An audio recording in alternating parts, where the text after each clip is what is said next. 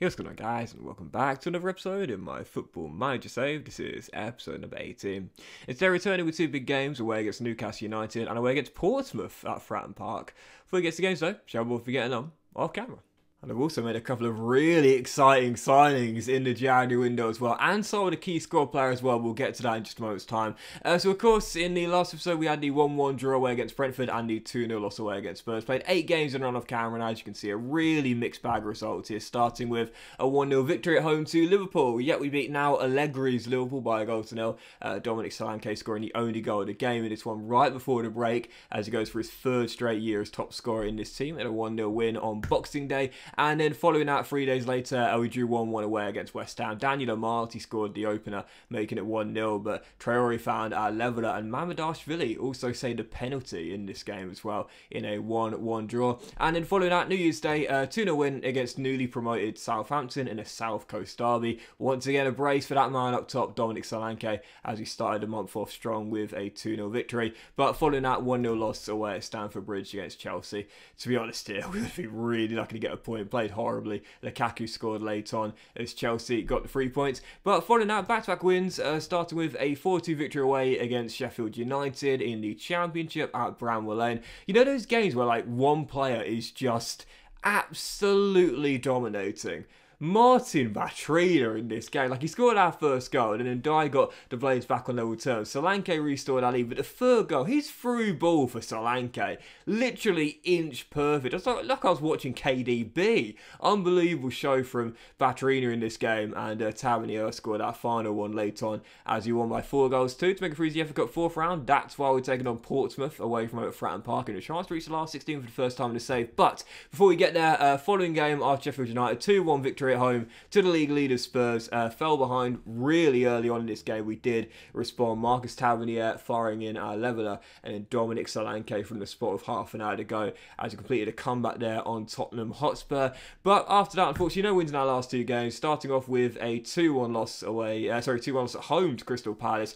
God knows how he didn't win this game, though. We absolutely dominated in this game and somehow lost it. The first goal, oh, Georgie, he's come good after a tough start, but how on earth did that go in? Awful header, and he flapped at it as Palace took the lead. Antonio Blanco scored his first goal for the club. Great strike to level it, but late on in the game, Lorenzo Luca sent with the ball over the top, 1-on-1, rounded Georgie and slotted it in for Crystal Palace's, I would say, undeserved win. We should have won that game in the end, lost it by 2-1. But the final game, 1-1 draw at home to Brentford. Solanke opening the scoring in this one, giving us the lead, but 7 minutes before the break, the shocker levelled for the Bees in the end. What was a 1-1 draw. So yeah, just 1 win in our last 3 Premier League games, and it's why after an inconsistent run of form, as you can see, we dropped down to 7th in the table. There's 12 games to go. Now we do have the game in hand on Liverpool, who are above us by 3 points. If we win our first game today away at the Magpies against Newcastle, we'll jump into 6th. But Newcastle, who we take on today, just the 2 points behind us. So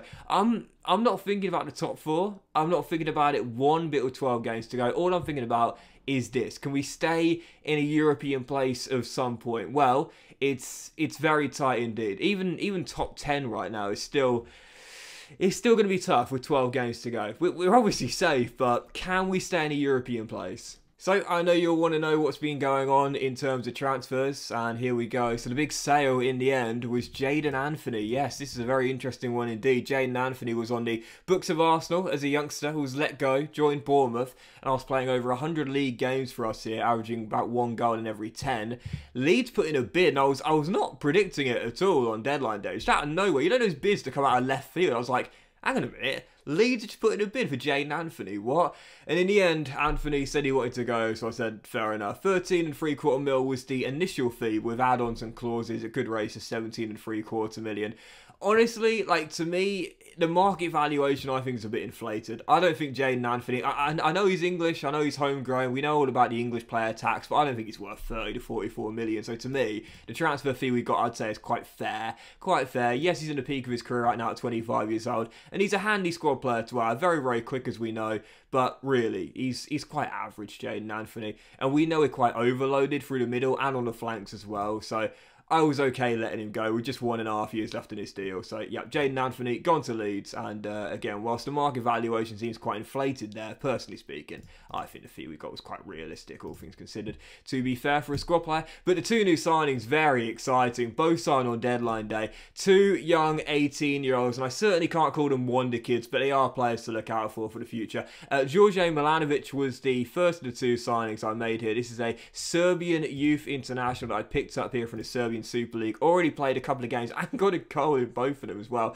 Not bad for a fullback, eh? 1.7 mil, flat fee, no clauses, no instalments. You know I can't stand it. 1.7 mil, and as a fullback, he kind of just reminds me a bit like Kyle Walker-Peters, really. Good stamina. He's got enough pace. He's okay. He'll grow. He's only 18 years old. And again, mentally, he's got 15 plus for the Holy Trio. So it kind of reminds me a bit of Kyle Walker-Peters. They can play both fullback sides as well. And he's 6'2" as well. So maybe a 12 jumping could be turned into a defender at one point. Or actually, say a centre-half. But the other signing is the most exciting. David Garza. Lads, now this is the one to look out for. No doubt about that. This guy looks the real deal. Picked up from America. We've done tons of business with America in Mexico already, but for £8 million, he's been a regular ever since he came out of the academy there in the Mexican First Division. Regular starter for them this season. Already got a goal in pro football. Signed for 8 mil, no clauses, no installments, absolute flat fee. And this dude, he excites me. Just 18 years old, 6'4", really tall, great balance already, really brave. I want the aggression and composure to get up, but other than that, really solid mentally with 12 positioning and 14 heading, 15 tackling, and 13 for marking, and also passing as well, which is quite crucial when we're playing out from the back. This guy looks really good, resolute personality, and again, just 18 years old. Long way to go, but already to me, looks like a decent squad centre-half for a mid-table sort of Premier League side. I'm very excited about him. And the final thing I'll show you in terms of transfers as well is I turned down a bid for Jefferson Lerma. Lerma asked to leave. He says he wants to move on for a new challenge. And I was like, fair enough, I won't stand in your way because you're now a squad CM for us here. But the bid I got from Zenit St. Petersburg, you're having a laugh, mate. This guy's worth at least 14 to 15 mil. They offered me 3.6 mil up front, and the rest was if you plays 50 league games. Get out of here. What a terrible deal that would have been. But Duvan Zapata is going to be a one-and-done year for the Colombian. Came in, scored that hat-trick, which we'll never forget at the Emirates. Got 4 goals in 13, but he's going to join Sporting on a free transfer come the end of the season. Totally fine with me. Signed him as a squad striker. He's done what I've asked, just like Zlatan did last season. So, I believe that is pretty much it. I want to show you the finances real quick. We're up to 10.5 mil on the back of the sale of Jaden Anthony there, and the wage bill has also gone down to 1.2 mil as well. You love to see it. As we enter the first game of today's episode away in the North East against Newcastle United on Wednesday night. This is massive. Magpies win. They leapfrog us and go into 7th. We win. We jump into 6th, and we'll take a 5-point gap on Jose Mourinho's side. Bring it. Absolutely massive game here. So, heading into the game, we're going to play the 4-3-3, and this will be our team right now in injury report. Trejo went down, and he's been long-term injured as well with a calf strain, out for the next 2 to 4 weeks, and this will be our team. It's the only player injured right now. Djordje is in goal. Back for us Kelly, Senesi, Metham, and Aaron with Cook, McTominay, and Scott through the middle. But Trina, I've been sharing his game time between where he normally plays, which is advanced playmaker, and on that left-hand side. He's just as good in both roles, really, to be fair. So it's nice to know he can play both. Tavernier's on the right, and the second highest scorer in the league this year is up top for us. That's Dominic Solanke. On the bench, Travers, Zavani, Walker-Peters, Nandez, Forsby, Lerma, Blanco, Brooks, and Zapata. First of the big 2 games, Newcastle away. Can we take a 5-point gap in a European place? Come on, you cherries. Oh, sorry, it's not Mourinho now. Mourinho's been sacked. Sorry. Oh yeah, and how to forget as well, Callum Wilson got recalled by Newcastle as well. Callum Wilson was recalled by Newcastle because he wasn't playing here. And I was like, oh, fair enough. And then they put him on a transfer as soon as he came back. And he's out of contract come the end of the season anyway. It's like, what was the point in that? Like, you might as well just left him with me. Like, if you're not going to play him, he was a bench striker for me. Yeah, whatever. You can have him back if you want. I don't mind. He barely played for us. And he's out of contract coming the end of the season anyway. So if they don't give him a new deal, I might just pick him up on a free transfer. Even so, first game Magpies, man. This is huge, man. I did not expect us to be where we are. If we could finish in a European place, whether it's Conference League or Europa League, I don't care. European football at Bournemouth next year would be a mad one. But long way to go. And the first highlight coming to the Magpies as Camera takes a touch back to Sven Botman. And the centre half looks for a bit of space as he dribbles inside. And was that a shot or a cross? But it almost snuck in. One thing that really helps is that our goal difference is far superior to the teams that are below us in the table right now. So that does mean if it comes down to it, then we'll most likely finish above anyone else equal on points. But like I said, long way to go. And with our form being inconsistent, just one win in our last four, we could really do with one here. But instead, if we're going to get it, we'll have to come from behind. Alexander Isak fires the Magpies in front. Tough start. Haven't got going yet, but it's okay. Plenty of the game to go. And I'm sure we'll create a chance of some sort, not before long. That's a poor pass. Thankfully got away with it, Lewis Cook. And McTominay plays it back to Georgie. Nerves early here from this inexperienced Bournemouth team, knowing what's at stake. Are we really good enough for a European place? I don't know about that as Methven finds Scott. And Alex on the turn. Lovely turn and a better through ball. And Solanke should have fired us back on level terms. Great stop by Emi Martinez. Well, I think he's going to do it for the half. Magpies, as things stand, are going to leapfrog us and jump into 7th. But you know what? Look at the stats here. We've played okay. We've had one good chance, just didn't take it. So I still think we can get back in this game here. Scott McTominay with a lovely ball over the top. Solanke nods on. Tavernier get there, he can. But it's a very tight angle, to be fair, on the weaker right foot. It's a pretty simple save of the former Aston Villa and Arsenal goalkeeper. So 1-0. Do you know what? We're doing okay here. We're doing all right. And I'm very lenient on my boys at the break when we're playing okay. So I'm just going to say we've been unlucky so far. We've been unlucky. Keep the boys' body language good. Don't fire them up too much and possibly lose their motivation or lose their confidence. Just keep it calm. I always like to do it. If I'm playing well, I should say we're playing well. Just don't have to rub the green. Just keep it calm in the dressing room. A reminder, boys, sometimes just how it is. Keep your heads up. Let's go. Come on, McTominay. Cook.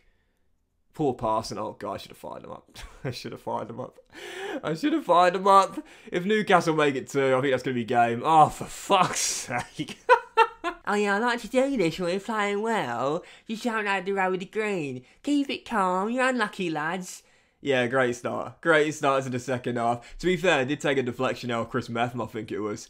2 for the Magpies though, and unless we can pull this out of the bag as Martinez fumbles that free kick behind for a corner, we're going to drop down to 8th place, and it would be 1 win in our last 5 in the Premier League.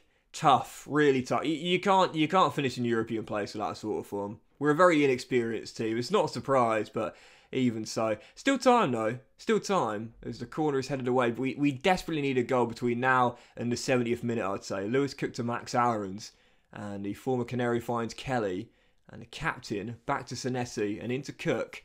And over the top to Tavernier. He's got to take this, Marcus. He doesn't. We've had a chance, just ain't taken them. As the highlight continues. Methven. Oh, Chris.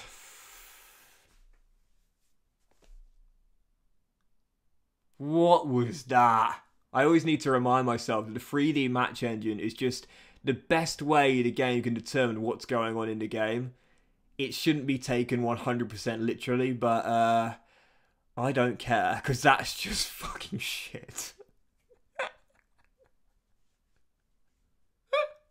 What's he doing? It's like he forgot what he was doing during the game. It's like he literally forgot he was playing football.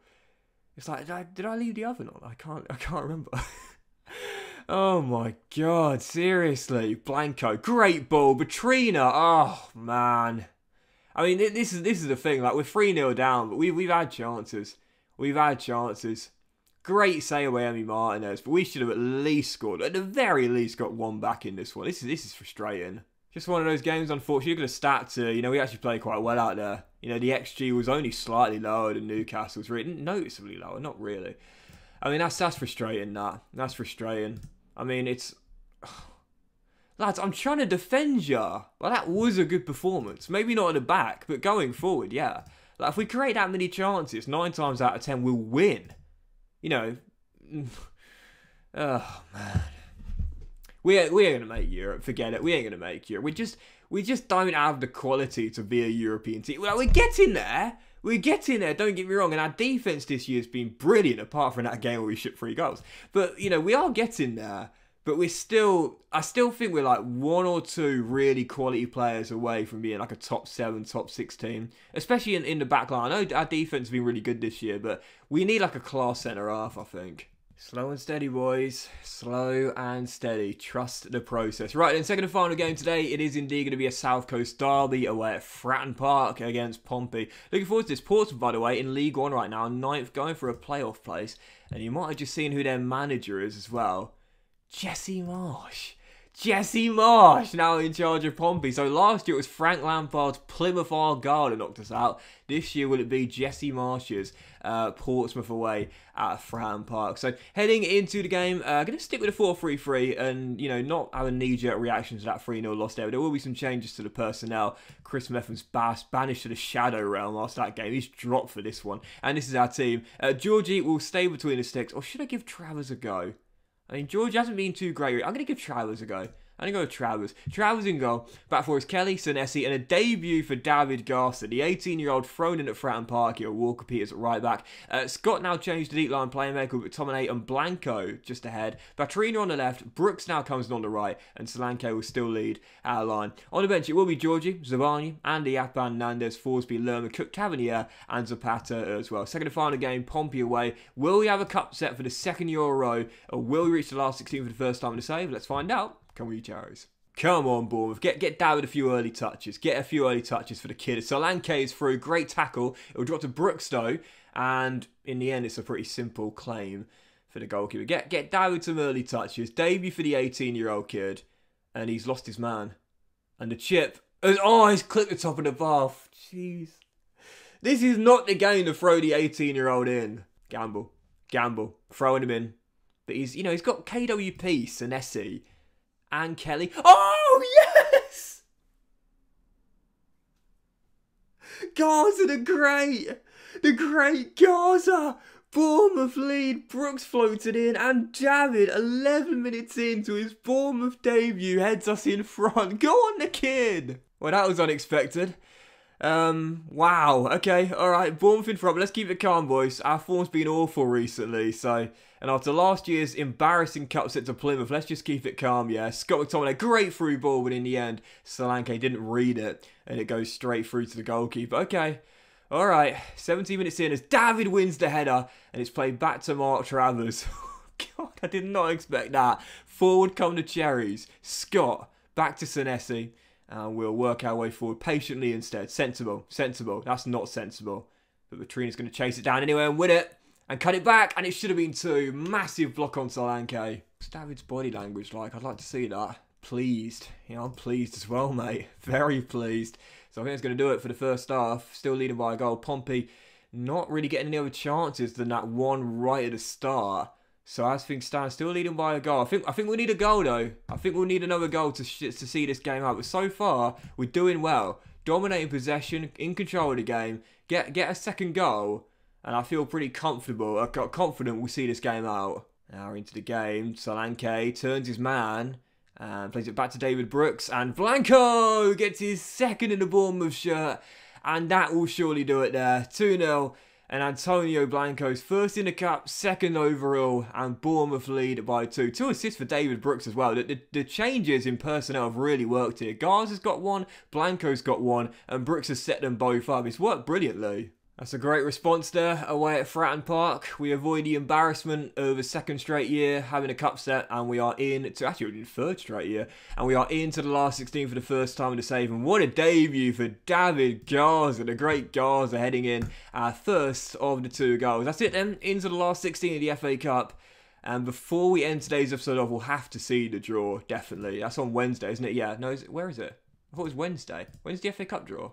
I'm tempted just to throw Garza in between now and the rest of the season and play him in the majority of our games. I'm very tempted to maximise that potential, but obviously if we do that, then we know it's... I mean, that's one thing playing well against Portsmouth away in League One. It's another thing when you've got to cope with Manchester United at Old Trafford as an 18-year-old. Anyway, it turns out that the FA Cup draw is actually here on the Monday evening, so we'll do this one together. FA Cup 5th round, and we shall end it here. Look at the scouting. I'm not giving up on a NATO return at some point here, but there are some really good young 18-year-olds I'm finding now, I must admit. Anyway, heading into the draw then, let's do it. And who's doing the draw? Have you guys seen this, by the way? It's Van Nistelrooy doing the draw here. This is quite cool from FM. You get like a sort of an icon, a football icon doing the draw. It's quite a cool way of doing it, you know. So first draw is Brentford against Liverpool or Stoke. Okay, so it does it like kind of automatically. You can change the speed. You can just advance to the next team if you want to go through it straight away. It's quite cool. Actually, I like this quite a lot, to be fair. Anyway, Chelsea up next. Is it going to be us? It's not. No offense to Luton, but I really want Luton. Luton, Barnsley, or Burnley and Huddersfield. Those are the teams I'm hoping for. Come on, Rude. Come on, Rude. Put us at the notice, Newcastle. Come on, Rude. Home draw against Barnsley, please. Home draw against Barnsley. That's the one I want. Draw Man City, please, here, Rude. Please. Yes! Thank you, Rude. Love to go to Wembley for the first time in a save, man. We'll have to get through 2 more rounds. We're going to do it. But next team, West Ham. I think it might be us here, you know. And it is indeed. It's West Ham. Called it. And it will be... How do I just get straight to the end here? There we go. Advanced 20. It will be West Ham. And Barnsley have got Luton. I tell you what. One of those teams going to the quarters... If we can knock out West Ham, so it's a big ask, but if we knock out West Ham away, they're in 11th right now.